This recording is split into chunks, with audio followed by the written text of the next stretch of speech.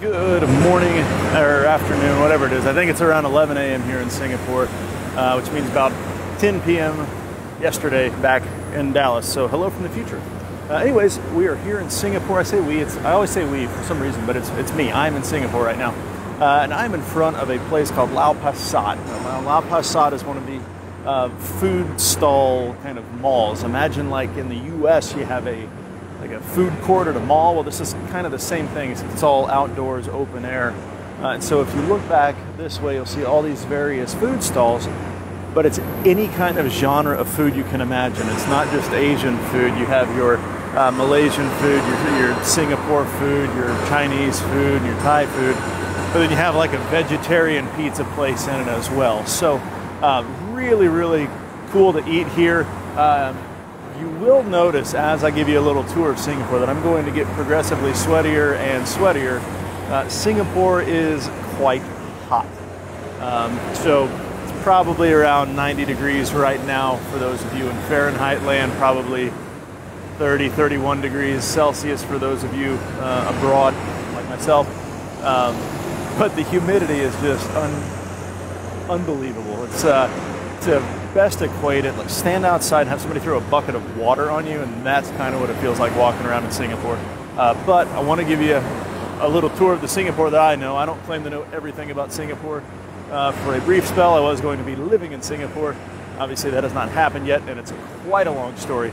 Anyways, so the food stalls are part of the heritage of Singapore. For a couple of bucks, you can grab some great food. It may not be the healthiest food. It's always going to taste great. So anyways, let's go from here. We're on the kind of near the central area of Singapore. We're going to go over this way to the Marina Bay Sands area.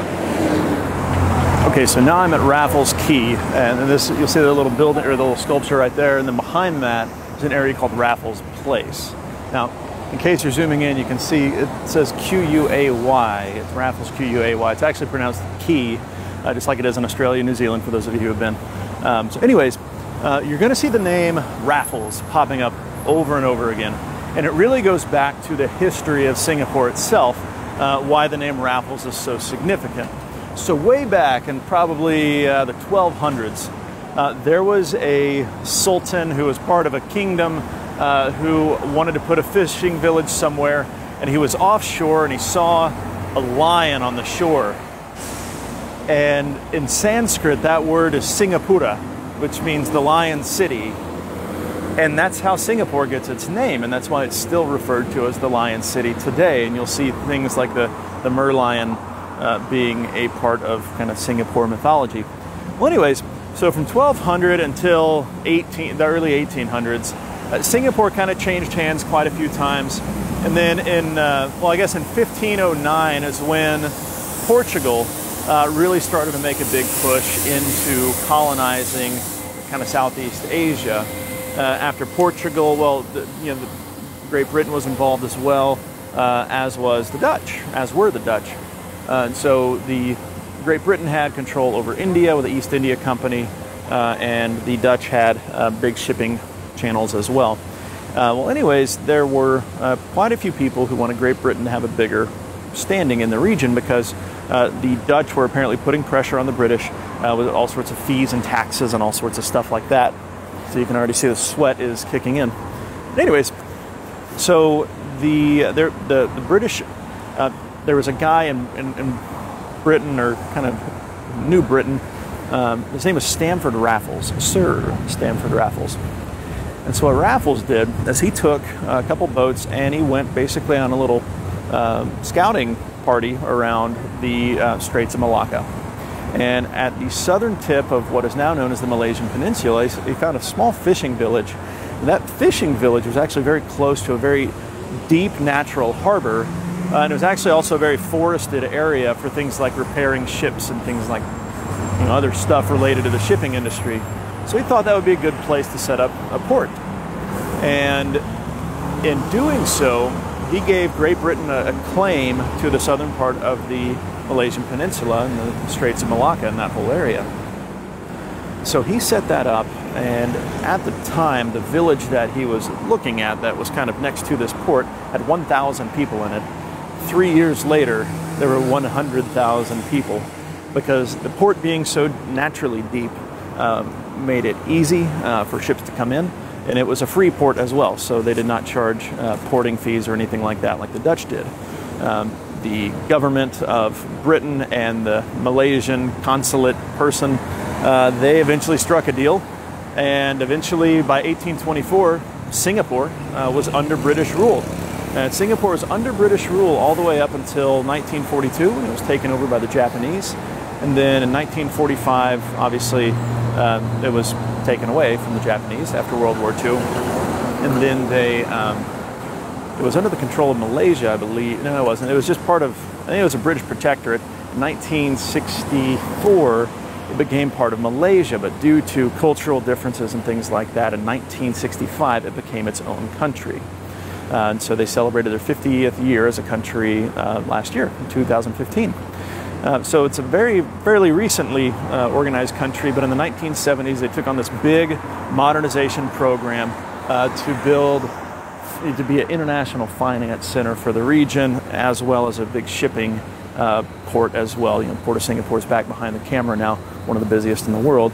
But it's also a tourism draw, and we'll get to the touristy things here in a second. But again, you will see Raffles, the name Raffles, all over the place. It really does surprise me that people don't say, hey, how the Raffles are you doing to other people, because of how prominent that name is in Singaporean culture. All right, up next, let's head to the bay. Okay, so I need to apologize for that last clip. I'm trying to make sure my backpack doesn't fall off into Marina Bay behind me. For whatever reason, whenever I wear sunglasses, my camera does not recognize my face, so it cannot autofocus on it. Although what's behind me is way more interesting anyways, but that's okay. So over here, you see the Marina Bay Sands, one of the most famous casinos in the world. And it's really turned into one of the highlights of the Singapore skyline, one of the most recognized things about Singapore. It's not an understatement to say that it is absolutely massive. The land that it's on, which was like reclaimed land from a landfill, even as reclaimed land, it cost like $1 billion. And it's not just the casino, it's everything you see down here. So they have convention space, the hotel itself, and then they have the big sky deck is what they call it on top, which is one of the big tourist attractions of Singapore. Now, it's kind of hard to get a sense of scale of being across a bay from it. And actually, if you look real close, I think they had the Singapore premiere of Ghostbusters last night, so you can see Ghostbusters written in little white print there. Anyway, so each one of those towers is 58 stories tall. So they have 2,156 rooms. They have 7 restaurants from celebrity chefs from all around the world. And then on the sky deck, that can hold up to 3,900 people. And at the front of the sky deck, closest to the camera, you've probably seen pictures from it, they have an infinity pool, which is awesome because you can just look across the entirety of Singapore from Marina Bay Sands. So over here in the front, you'll see they have a Louis Vuitton store, the biggest Louis Vuitton boutique in the world. And then back over here, what looks like a little clamshell or flower petal lotus kind of thing, that is the Art and Science Museum here in Singapore. So they also have a performance hall, they have concerts, all sorts of stuff. And so this whole area has kind of been transformed because of the Marina Bay Sands. Now it opened, finally, like the full-on grand opening was in 2011, but the casino and the property was supposed to be done in 2009, but there was kind of a global financial crisis around then. So got delayed a little bit, but finally everything opened up in 2011.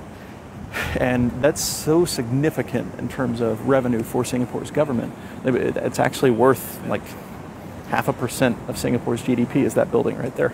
So it's absolutely crazy. It is not cheap to stay there. It is not cheap to gamble there. So if you're a native Singaporean, you actually have to pay a 100 Singapore dollars, about 75 US dollars, $100 fee to get into the casino, because they want to discourage Singaporeans gambling, but they'll let Americans gamble or foreigners gamble all day long. So anyways, the casino's kind of at the bottom center, and they also have, everywhere in Singapore has a mall. There are malls kind of out the wazoo, and they all have the same stores, but whereas we see like a Starbucks on every corner back in the States, here they have a Rolex store on every corner, a Cartier store on every corner, a Hermes store on every single corner. And that's what's kind of underneath the Marina Bay Sands. Now on the other side of Marina Bay Sands is a place called Gardens by the Bay, where I went to in January or February when I was here. I may try to get over there today. I'm not sure. I guess the next priority for me right now is finding some shade and a cold beverage. So it means I'll probably go to a Starbucks just like I would in the States. Not that adventurous. But anyways, we'll check in soon. All right, so this little guy right here is called the merlion.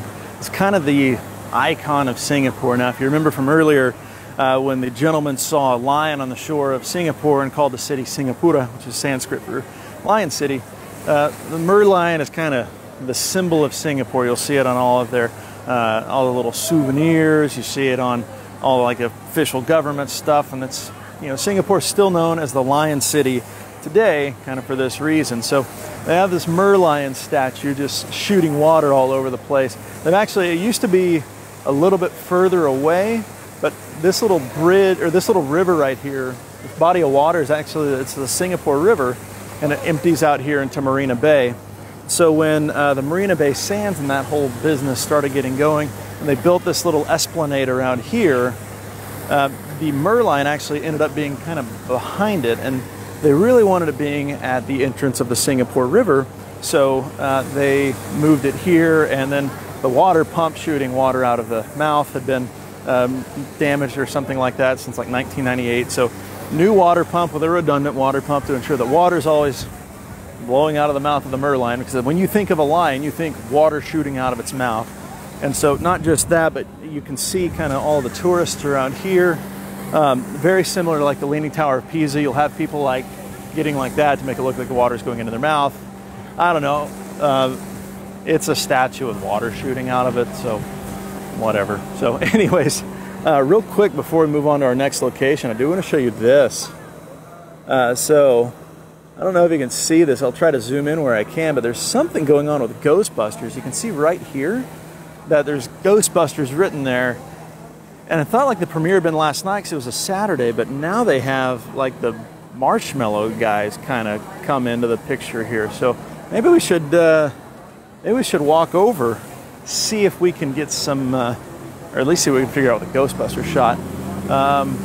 Anyways, before we get going again, I do want to point out just some of the architecture you'll see around Singapore.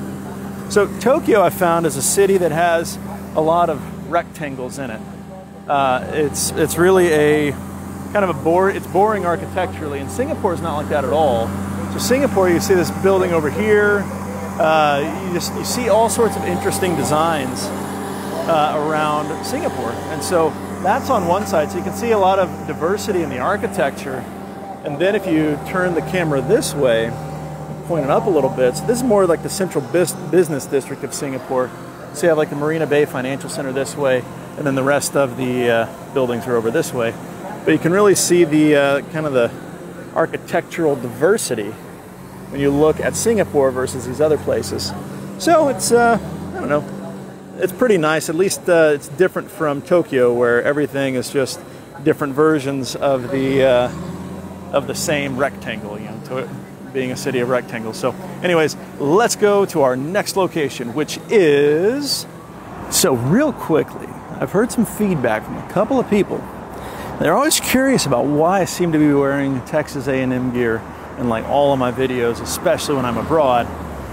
And perfect example of why just happened. So I was sitting in the Starbucks for a little while, catching up actually on an A&M baseball game taking place back in the States.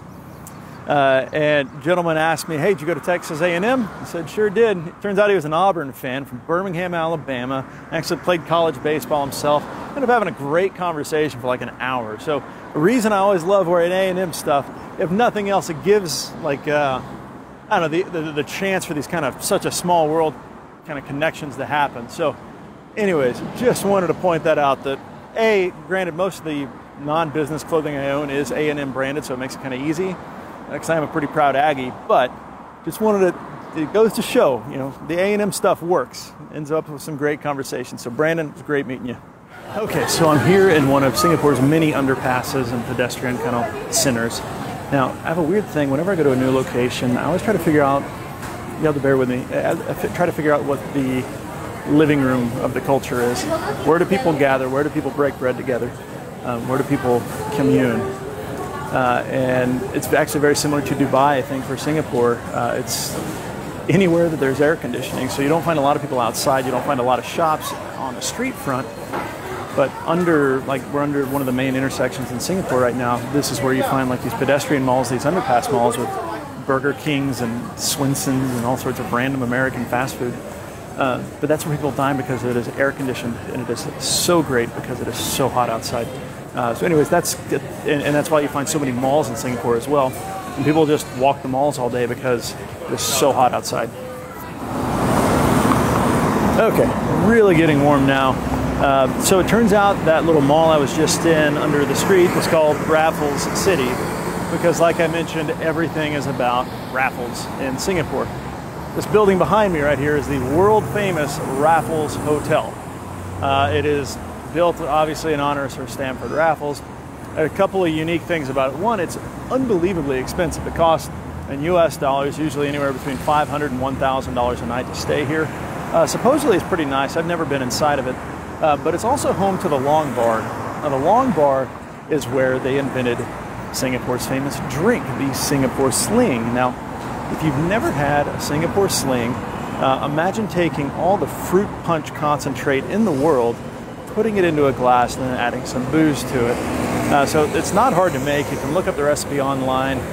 If you go to the Long Bar, the home of the Sling, to get a Sling, it's going to cost you about $25 US because, like most things in Singapore, drinking is very expensive here. So I don't recommend getting a Singapore Sling here. I certainly never have.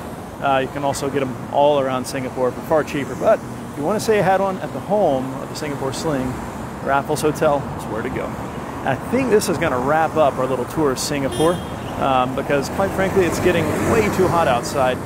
So I'm going to go grab iced coffee, relax for a bit, maybe head back to the hotel, recharge the batteries, and then meeting up with some friends later tonight for dinner and a beer or two, and then back into the office tomorrow. So hope you've enjoyed it. May get out and shoot a little more.